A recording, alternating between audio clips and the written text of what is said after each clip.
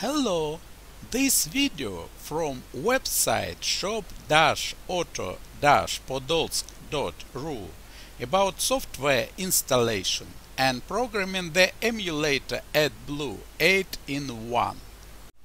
The sequence is following. Connect the emulator AdBlue to PC via USB cable. Two LEDs will light up on the emulator and the PC attempts to detect unknown device. Installing of the driver. During this driver installation, locate this file in the folder Drivers in the attached software. In the Ports section of Device Manager of the PC control panel, find the port where you can see the emulator driver called CAN bus device, indicating the COM port, in this case COM4.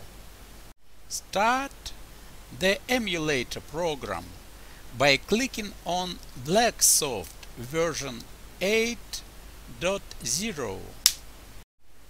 Main menu appears, showing the marks of vehicles and the window selection of needed COM port.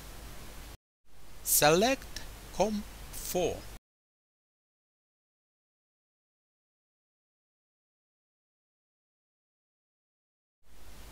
As an example, try to program emulator for DAF trucks.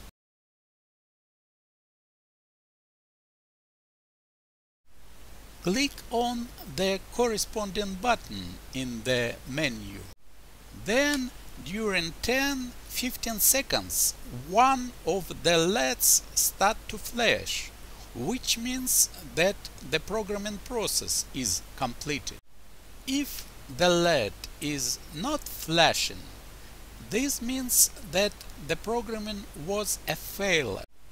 Press Enter and put out USB connector.